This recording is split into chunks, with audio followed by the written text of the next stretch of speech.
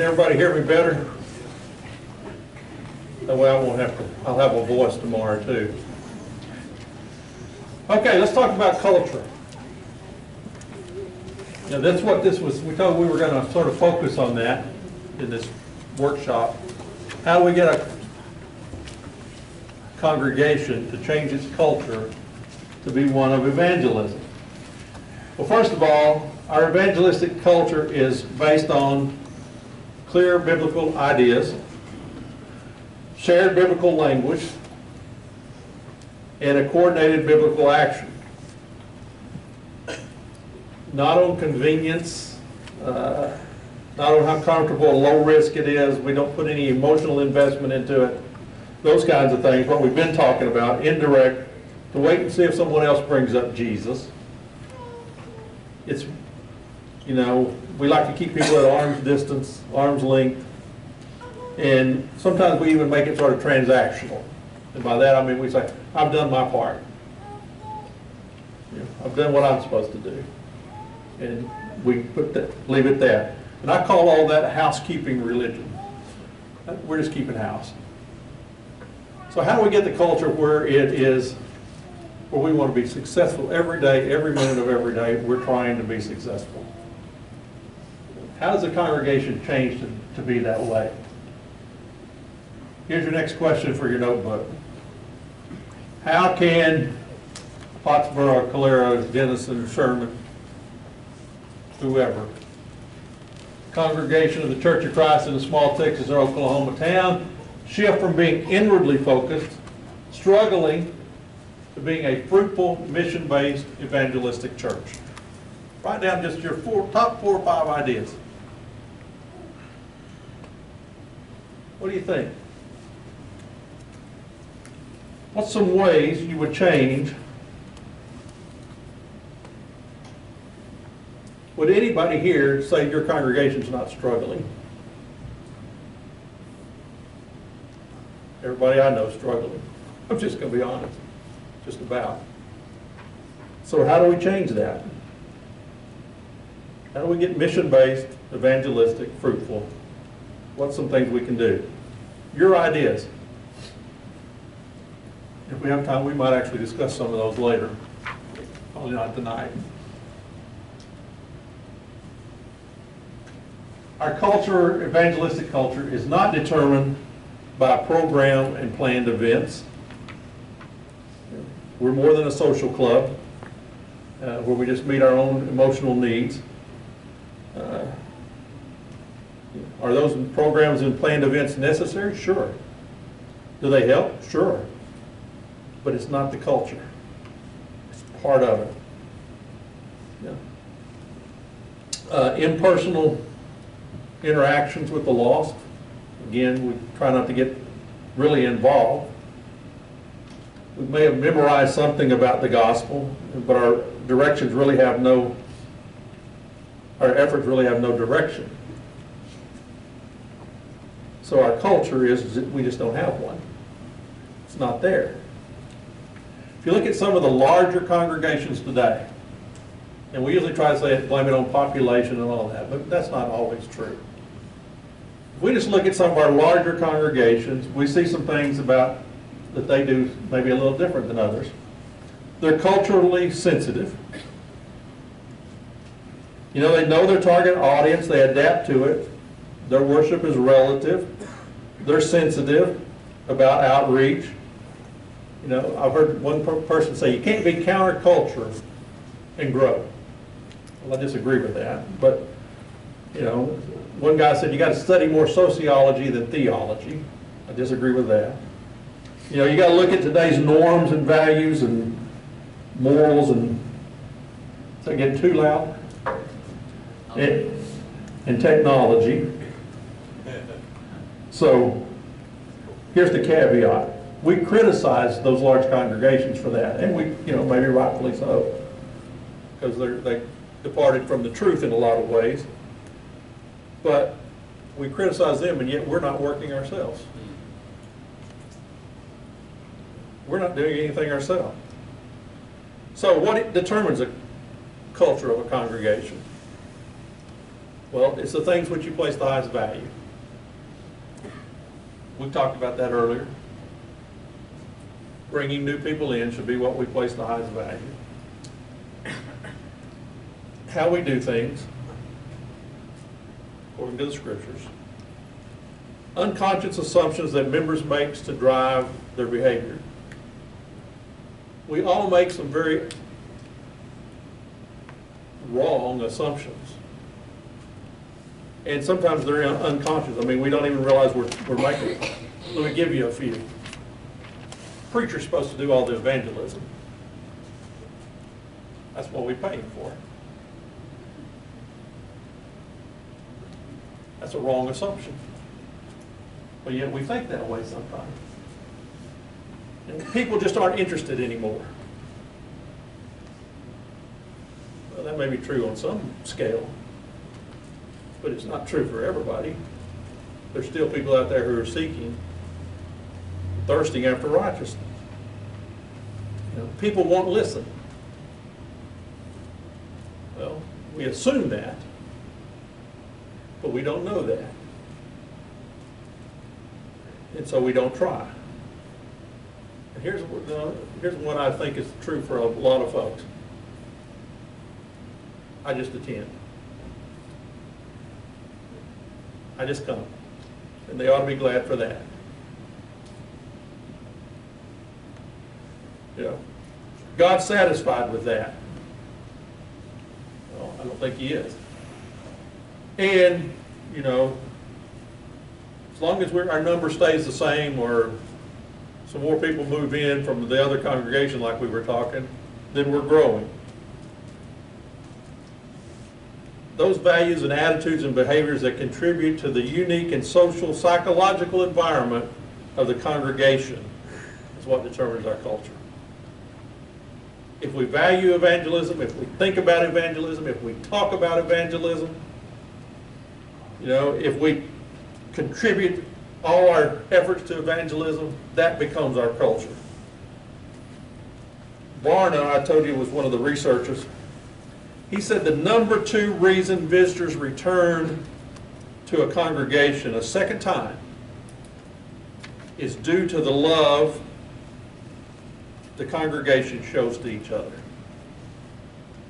Not showed to the visitor, not showed to him, but what they observe, the love between the members of the congregation. What did Christ say about that? How is He going to know His disciples? Love for each other. See, if we have that culture of love for each other and for the lost, it's visible. It becomes part of that culture. So evangelism has to start from within. It has to be this desire to reach out to lost souls. It has to be a clearly stated objective. Well, who's going to state it?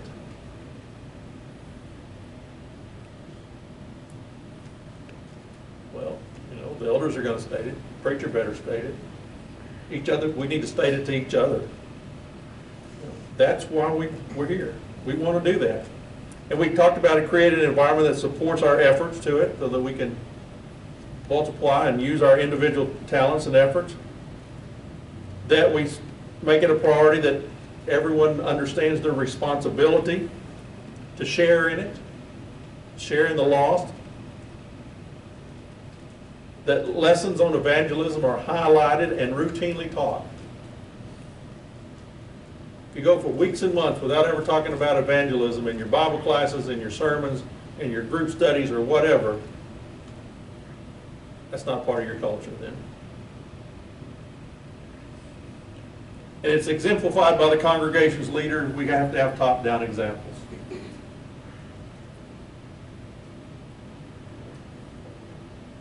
Can't just say, you go do that. And come back and tell me how it went. It's leading by example. And that visions and plans are routinely discussed and communicated. That this idea of reaching new people, we're always talking about it, communicating about it, talking to each other about it, what we've done, what we can do, what we should do, those kinds of things. So, to change a culture, you got to change some minds. It's that simple. Right? We've got to get our minds changed. Starts with leadership. And I'm not getting on elders tonight, you know. I have a whole nother seminar on that where I get on them. If evangelism and winning souls is not modeled, you know, it's not an expectation of a congregation's mature Christians. You know, there's little modeling of it by leadership, then we're not going to change any minds. We talked earlier about resources, you know, time, energy, and money. The average percent of money spent on things other than evangelism versus what is spent on evangelism, I told you it was 5%. Commitment and urgency. We can't keep putting it off. Can't keep procrastinating. We can't keep saying, well, it'll work itself out. It's not. Planning and prayer. I'm a big believer in planning. Most companies, you got to have some plans. Well, same thing with most organizations have to have some plans. Well, churches don't. We can't just wing it. We've got to have some plans, some direction. You know, evangelism can't be a secondary thought. Have to pray about it. And we have to execute. We have to get out and do it. Uncertainty leads to inaction.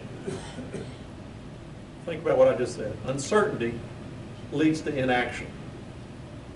When we're uncertain about what we're supposed to be doing, and we're uncertain on how to do it, and we're uncertain where we're going with it, what's the easiest way?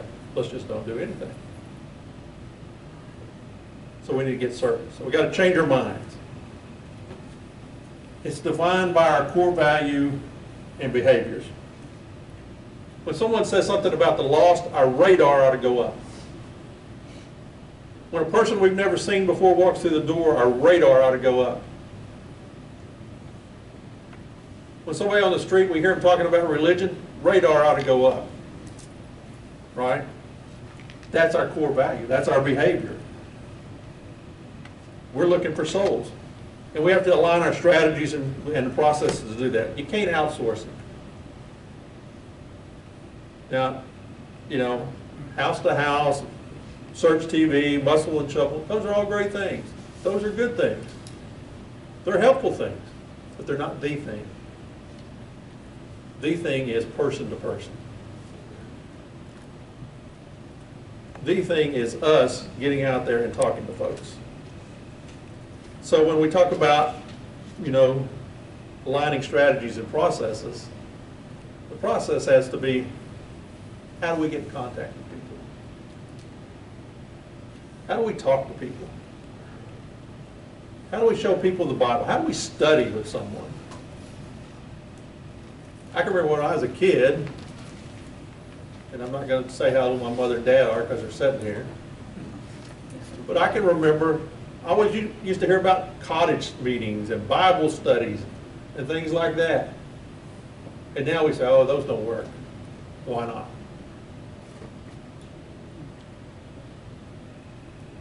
Yeah. Have visible proponents and supporters. We talked about those MVPs. You've got to have people who are champions. People who are enthusiastic. They lead the charge. Hey, we're going to go save some souls today. Come on. Don't see many folks like that, but we sure need them. We set goals and we measure them. You mean I should set a goal on how many people I should talk to? Why wouldn't you? You think in that sales organization, I said, we don't have any goals. We'll just sell what we can sell. We'll just do the best we can. You know? No, I had a thermometer up there that said, here's the goal, here's where we're at, here's where we're going. We're ahead or behind. What should we be measuring?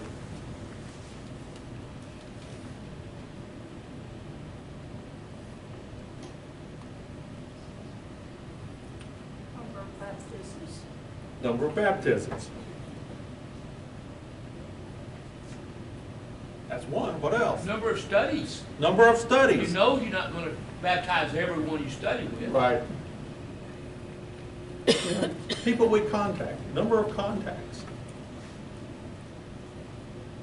Engagements. How many visitors? Visitors. So if we look at these things, we're back to that urgency versus complacency. We got to understand what's motivating us or not motivating us. We're going to talk about that in our last session. And I got on here, don't rush it. And you're saying, wait a minute, you already told us it was urgent, and then you're telling us not to rush it. No, what I mean is, we got to rush the effort. It's urgent to start the effort, but once we start it, we got to be careful and patient on how we do it. Right? And so this whole idea is that we get better all the time. Japanese have a word for this called kaizen. It means continually improving. So we need to be continually improving in our evangelistic effort. We ought to be better at it this week than we were last week. And so we got to change our minds in the way we think about it, and the way we look at it. Get our young people interested. Get young people, yeah. Church in Durant this week is having a seminar on young people evangelism. As he walked by the Sea of Galilee, he saw Simon and Andrew casting a net into the sea, and they were fishermen. And Jesus said, "Follow me, and I will make you to become fishers of men." These two guys were already professional fishermen, right? They knew all about fishing. But Jesus said, "I'm going to make you're going to become." Jesus says, "I'm going to train you. You're going to learn from me how to do it. I'm going to give you the skill and this art of fishing for men." You ever think like a fish? Mark, you ever think like a fish? Why would you think like a fish? I find out where they are in the water. That's right. I got to think like a fish so I can catch him, right? Wonder where that fish is. I bet he'd be over there under that shade tree. I bet he'd like that worm instead of that plastic thing there I had. We got to think like a fish. And Jesus said, "You're going to become fishers of men. I'm going to get you to think like the fish." I know you know how to catch a fish, but I'm going to teach you how to catch a man. You're going to get trained in it, how to do it. You yourselves know, this is Paul talking to the Ephesian elders. "You yourselves know how I lived among you the whole time from the first day I set foot in Asia, serving the Lord with all humility and tears and trials that happened to me through the plots of the Jews, how I did not shrink from declaring to you anything that was profitable and teaching you in public and from house to house, testifying both to the Jews and the Greek of repentance towards God and faith in our Lord Jesus Christ." Look at those words he used there. Declare, teach, testify. Those were definitive actions, right? Those were things he did. He didn't say, "I'm going to think about it." It wasn't some passive thing I'm just going to think about. He said, "I opened my mouth, and I declared, and I taught, and I testified. And I did it in public, and I did it from house to house." In other words, I did it at every opportunity. A lot of people, one person. Didn't make any difference. I did that. Jews and Greeks, everybody, all the world, every creature. I was willing to do that. So when we talk about winning or a revival of a person to commitment to Christ, and this is, we're defining evangelism here. We use the word soul winning, right? You've heard people say, we would sing a song, "I want to be a soul winner." Well, that means we have an opponent. That means we're trying to win over our opponent. Well, who's the opponent?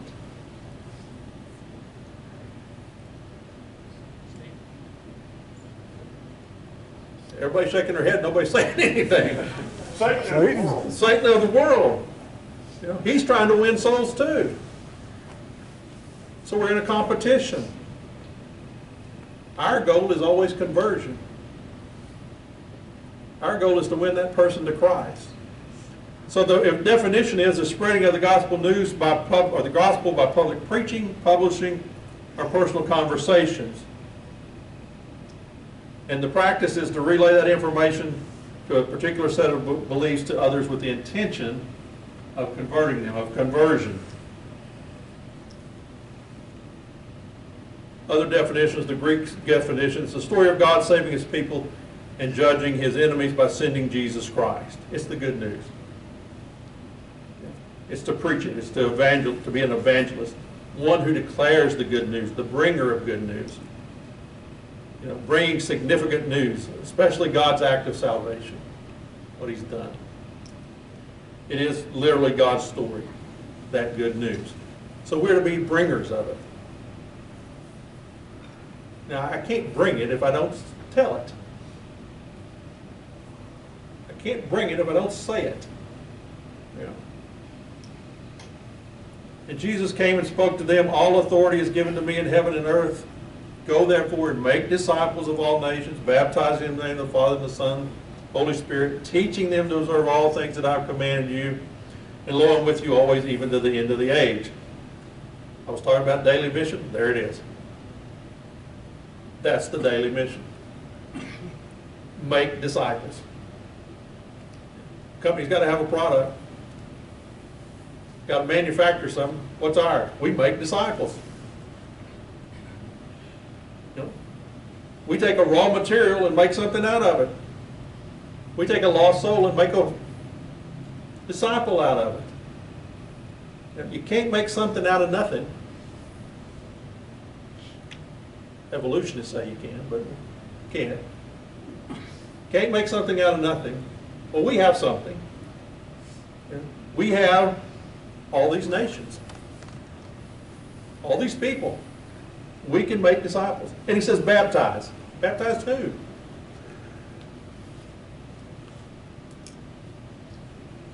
The disciples. The people we're making disciples. The people we're getting to want to learn about Jesus.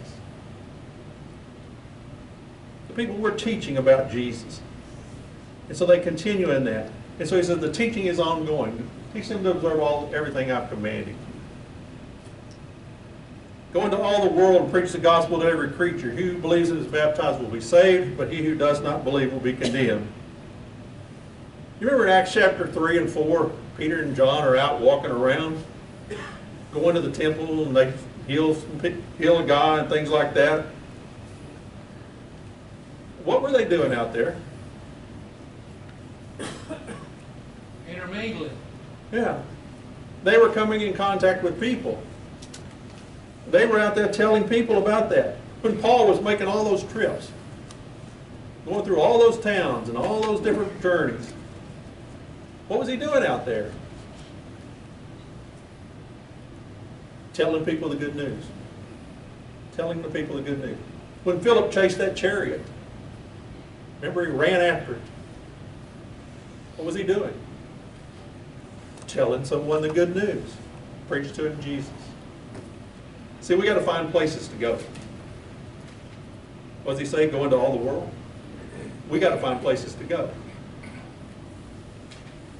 Now, sometimes that's going to Africa.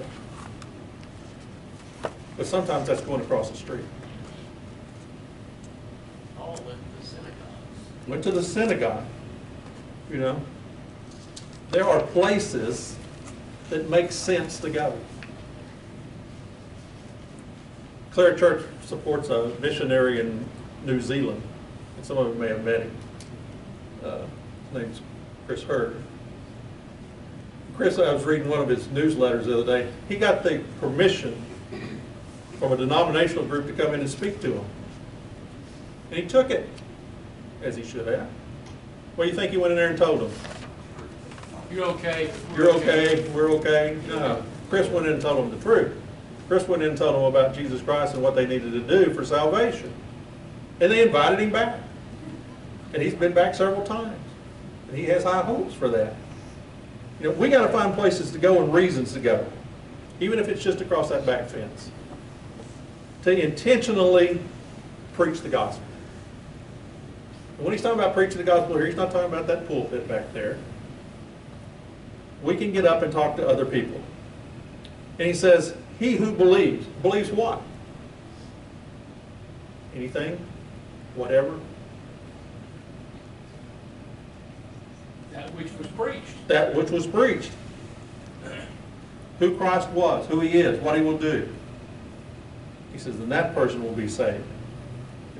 Baptized will be saved. So evangelism is defined by the message. It's not the method. It's not the medium. It's not the occasion. It's not the audience. It's the opportunity to tell the message. It's the opportunity to teach and preach everything about Jesus Christ. It's a performance command. You know what a performance command is? Harold. Harold? Fourth step. Performance command is this simple. Get it done. Get it done. Now, I'm going to leave it up to you how to get it done, but you get it done. I don't care what you got to do, as long as it's within these guidelines. You have the liberty to use your brain that you come in the door with to get it done. Maybe it is the newspaper. Maybe it is on TV. Maybe it is Facebook. Maybe it is across the back fence. Whatever, just get it done. We choose the most effective method. He gives us that brain power to decide what's the most effective method. So when we talk about a culture, we all work together in deciding how to get that done. We all think about it together. We all look at it and say, here's the good news. How are we, as this group of people, best, most effectively spread this good news? If we never talk about it, if we never discuss it, if we never sit down and plan, if we never figure out what we're going to do, guess what happens? What happens, Charlie? Nothing. Nothing. And God says, you better go, right? You better preach. That's the performance. But he says, I'm going to leave it up to you how to do it.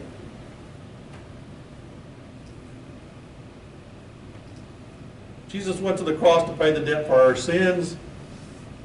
That's the great news. That's the good news, right? What's the bad news? Punishment. Punishment.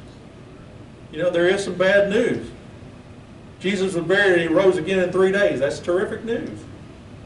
Because of what he did, we have the opportunity to be forgiven, saved, put in the right relationship with God, hope of eternal life. You know, that's the gospel. That's how simple it is. That's what we should be telling people. We don't need a 10-page manual. I handed you one, but you didn't need it. We know the good news, and we know the bad news, so we can do it. It's the story of Jesus Christ. It's that simple. No. Who he is, what he's done, our access to him through the scriptures, our response in faith and obedience, it is communicated to us as believers and non-believers with the purpose of making believers. Paul said, I delivered unto you, first of all, as I received, that Christ died for our sins according to the Scriptures, was buried and rose again the third day according to the Scriptures. Death, burial, and resurrection of Jesus Christ. That's the gospel. That's the good news. Oh, but wait a minute. All roads lead to God, do they not? My truth is different than your truth, but it's still my truth. What's wrong with that? I'm not really a religious person, so I don't really get into that. And we come up with things like that. Christians I know, they're not really like Jesus. I don't know what that's about. See, we have to get out there and say, here's what the gospel truly is. It's not my truth, your truth, it's the truth. You know, all roads don't lead to God. It's only through his name that man is saved. And it's what he's done that gives us that entrance into heaven. Clarence DeLoach wrote this: evangelism is the combined influences brought to bear upon leading a soul to Christ. Combined influences. You know, if I went out and I found someone or somehow I had a contact with someone and I spent all week long presenting the gospel to them, teaching them about things, invite them to church, and they walk in the door and they hear something different. They see something different. They're treated badly. What happened? But on the other hand, if I spend all week telling somebody the good news, and they walk in and other people are talking about the good news, and we treat that person as a friend, and we're concerned about that person, we give reasons for the hope that is within us, we work together as a congregation, put all our resources into it, whatever that person needs, we're going to help, then we're combining our influence, and that's what it takes. That's where culture comes in. I've told this story to several of you, and I know you've heard it, but I'm going to tell it again because I think it makes a great illustration of this. Lady I was discussing the scriptures with, been studying with a little bit, casually, talking about religion at lunch and things like that, and kept inviting her to come to services. She never would come. But then one Sunday, unbeknownst to me, she lived just down the block from a congregation, and I'm not going to call any names, and she went to that congregation that morning. I didn't know it. Monday morning, she couldn't wait to come to my office and say, hey, I went to church yesterday. So, well, really, where? You know, you didn't come where I was at. And she goes, oh, I went to this congregation. I said, what do you think? That's not church. I said, why not? She said, well, they had, instead of a preacher, they had a guy get up and talk about retirement planning. Financial advisor. See, what happened to the combined influence? My influence was gone. What I'd been working on was gone. You know, I had to start over again.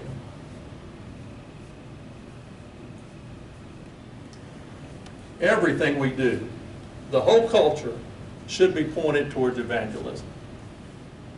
You know, if it's our Bible classes, if it's our fellowship, if it's the money we use, if it's our leaders, if it's our worship, everything, and we can add others to this, all should point to evangelism.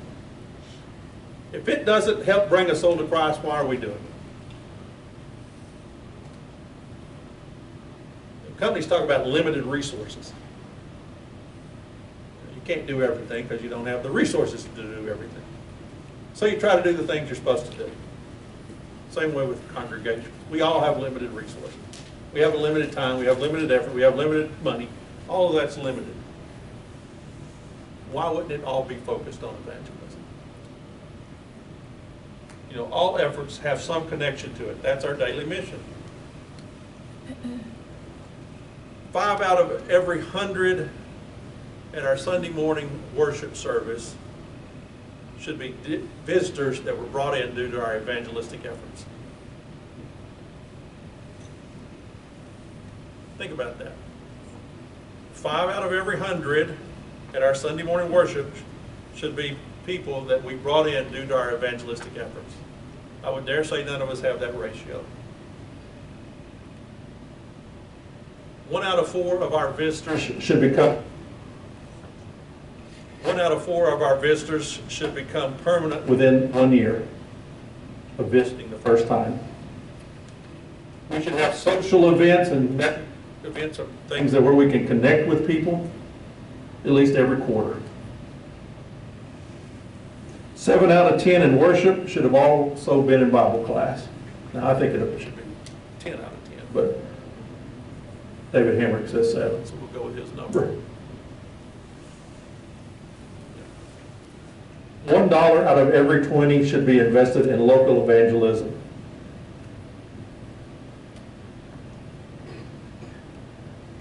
So the mission is essential. It's this combined influence.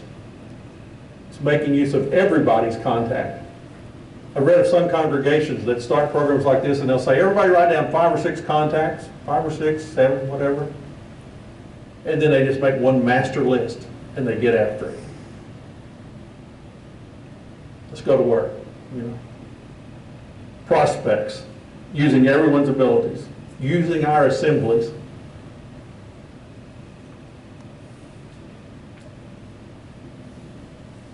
People come to worship. And again, I'm not being critical of anybody. But what do you do if you come to a worship service and there's no zeal in that worship? There's no enthusiasm in that worship.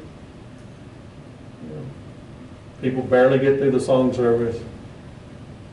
They sleep while Travis is preaching. You know, things like that. What happens? They don't believe in what they're doing. Right. We've again lost our influence. We're links in the chain, and we're going to have to make teaching the gospel effective. We have to cultivate an environment where people want to be there, bearing fruit. That's what we're told to do. It's that simple. A certain man had a fig tree planted in a vineyard. He came seeking fruit. I keep echoing myself here. Then he said to the keeper of his vineyard, look, for 3 years I've come seeking fruit of this fig tree and I find none. Cut it down. Why does it use up the ground? But he answered and said to him, sir, let it alone this year also, till I dig around it and fertilize it, and if it bears fruit, well. But if not, after that you can cut it down. What's this talking about? It's talking about maximizing our effort to bear fruit. Putting everything we can into it, but also being patient with the process until it happens. But don't stop. I planted, Apollos watered, God gave the increase. So we need planters, we need waterers, we need reapers. That's the combined influence. That's taking everyone, that's the culture. Mid McKnight, preacher from the last century, one person talking to another person about his need for the salvation found only in Jesus Christ with the purpose of bringing him to a decision. You want to know what evangelism is? There it is. Talking to another person about salvation with a purpose. What? Bringing them to a decision. What's talking? Where's my wife? Where's talking? I'm going to get in trouble for that. What's talking? Words coming out of your mouth. Verbal, right? A conversation with a purpose, proactive. Ephesians 6:19, Paul prayed that he could open his mouth boldly. I want to be able to talk to you. Now, some people just aren't big talkers. Some people are introverts, some people are extroverts, right? What do you think I am? Extra. No. I got tested. They told me I'm an introvert, but I faked being an extrovert. Well, that's what we got to do. We've got to sometimes, even though we want to be quiet and listen, we've got to talk. We've got to become extroverts and say, hey, you need to make a decision. Clayton Pepper says it's not evangelism until the lost are confronted with the gospel. Now, confrontation usually has a very negative connotation, right? We don't like to be confronted. But what's this talking about? Face to face. Put the gospel in their face. Purpose of making a decision. Hey, here's the death, burial, and resurrection right here. No tricks, no deceit, very direct. Confront. Give them enough information they can make a wise decision. I had a young man come to my door last week, knock on the door, had his tie on. I could tell he was from a church that's down the street from us, not too far. Handed me a card. Will you take my card? I said, sure, really, because I just want to see what had on the card. Will you take my card?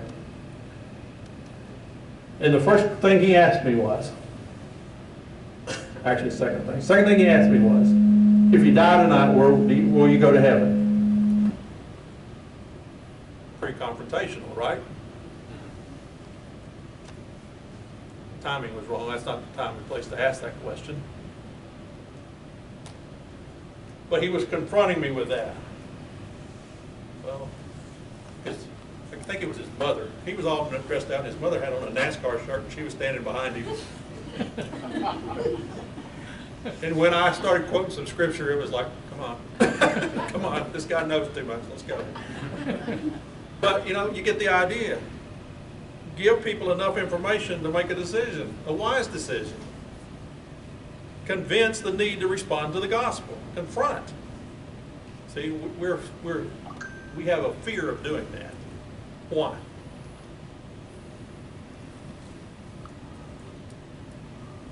Why do we get timid? Rejection. Yeah. They may not like me if I say that. I may lose a friendship over that. Well, you're not. Confrontation can be done correctly. We're not saying do it in a mean way. We're just saying present it where they have to make a decision with it. Evangelism is not complete until the evangelized become the evangelist. This is the main part of an evangelistic culture. We all were evangelized at one point, were we not? Somebody taught us the good news. Someone shared it with us. So we have to be activated to share it with others. Commitment, act of kindness and service, inviting people to come and listen, Bible studies together, positive attitudes, teaching continually. That's what evangelism is. So next question in your notebook. Are you intimidated by the prospect of talking to people about spiritual things? Again, honest answer, just you, for your consideration. Are you intimidated by the prospect of talking to people about spiritual things?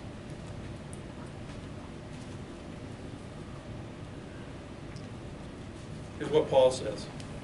And I, when I came to you, brothers, did not come proclaiming the testimony of God with lofty speech or wisdom.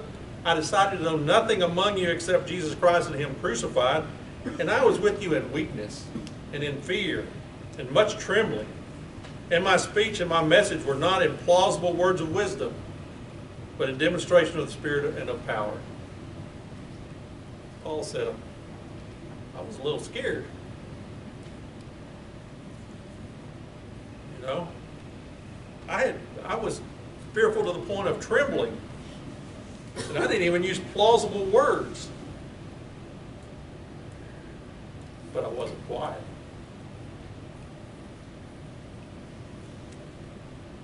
He said, I decided to know nothing among you but Jesus Christ and Him crucified. The simple message of the gospel. Kevin Moore said, people will not come to God unless we go to them. And once we've done our part, no matter how humble or inept that might be, as long as the truth has been presented, nothing more is expected. God can work through you and save people despite your imperfections. The only way to fail at evangelism is not to even try.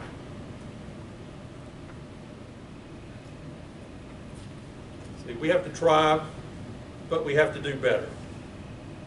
Another study said, here's the things that people dislike about their first time visit at a Church of Christ. Pretty good research. Okay, preachers, cover your ears. First thing they didn't like was boring and irrelevant sermons. Second thing, unfriendly members. Third thing, emphasis on things they didn't care about.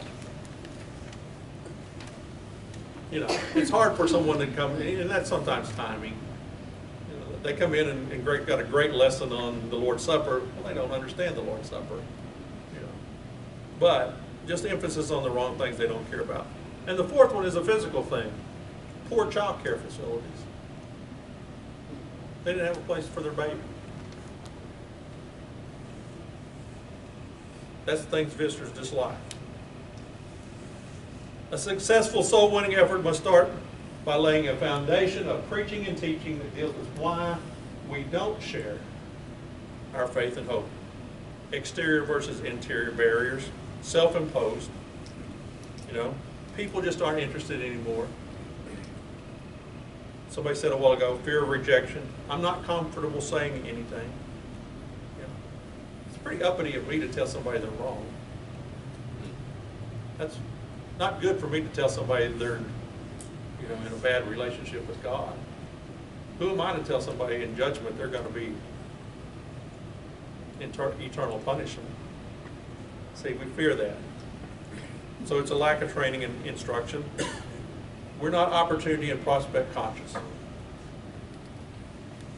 One of the things salespeople are taught is like, hey, you're walking through the woods, you got all the trees, but you're looking for the squirrel, right? So you got to learn where to look. You got to be conscious. I hear it. I see something. See what to look for. We're not opportunity and prospect conscious. People give us signs and signals, maybe in their speech, in their conversation about religion. You know, and sometimes we can prompt that and get that started, but we've got to be clued in. Here's my chance. Some people are good at that. Here's my chance to talk about Jesus. Sometimes it's due to our lack of joy in our own salvation. We know we've got problems, and so that takes priority. And we talked about earlier this lack of modeling and mentoring. So we got to talk about why we're not doing it sometimes, as well as why we should do it. Again, David Hamrick said, trying to evangelize our community without adequate preparation and planning is like running a marathon without training. You may or may not complete the race, but one thing is for sure, you would have run a much better race had you adequately prepared. Evangelism is too important not to give it our best effort. New Testament uses the word diligence, right? Often. Often. What does diligence mean? Extra effort. Best effort. That best effort. And so, you know, it's too important for us not to give it the best effort. If we're going to be diligent Christians, we give it our best effort. And it's this culture, this joint effort of everyone doing what contributes to winning souls. Planning and preparation. Jesus' apostles were with him for how long? 3 years. What did they learn in that 3 years?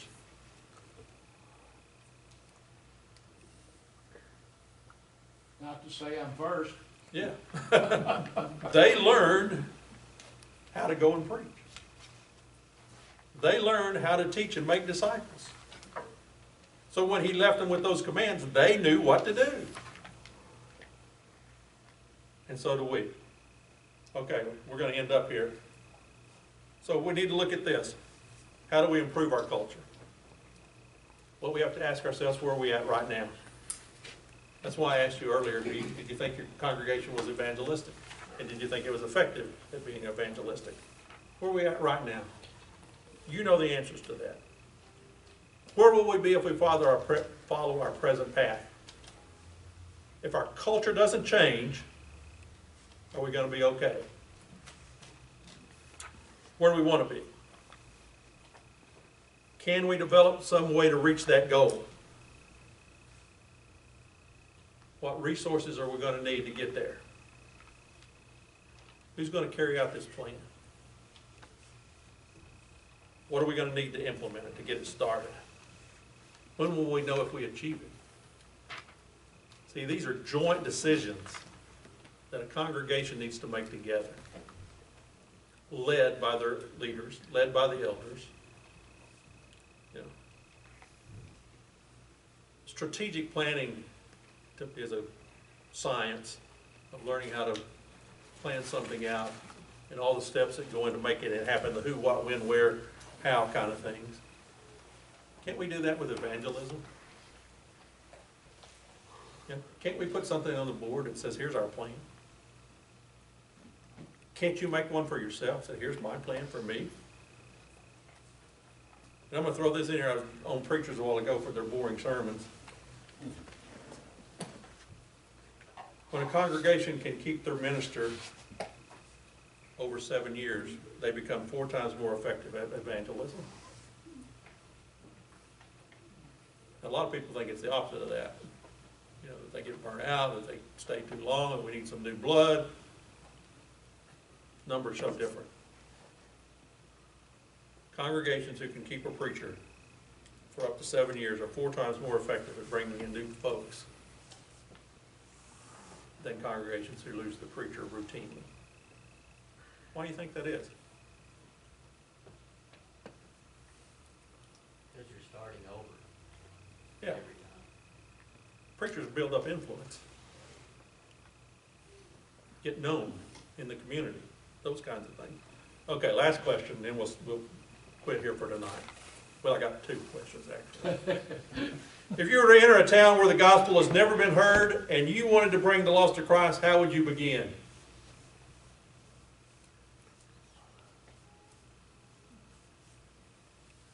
Well, I see you all are writing real fast. Open my house up and invite someone to come. Yeah. How would you begin? Maybe that's the way. I don't know.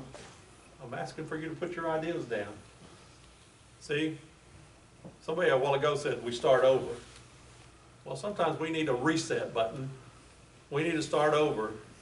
We need to say, we got a green field here. Let's start over. What's the common cry on a lot of things? That's the way we've always done it. Don't change that. Wait a minute. We have services at 9:30. None of this 10 o'clock stuff. 9:30. Yeah, we think more people that come at 10 o'clock. I don't care. 9:30. Now I use that as a facetious example, but that's the kind of things we get into sometimes. Next one. What or who was responsible for you first coming to know about Jesus and the church? And we all had that. Maybe it was our family, maybe it was a preacher, maybe it was a friend. Who was it? Or what was it that was responsible for you coming to know Jesus? Now, why would I ask you that question? Because I got the answer. 79% say it was a friend. That's a very high percent compared to the other ones, right? The rest of them are in single digits. Does that say we shouldn't have gospel meetings, we shouldn't have programs, we shouldn't have Bible classes? No, it just says the most effective way is for us to talk to our friends and neighbors. That's the culture we need to create.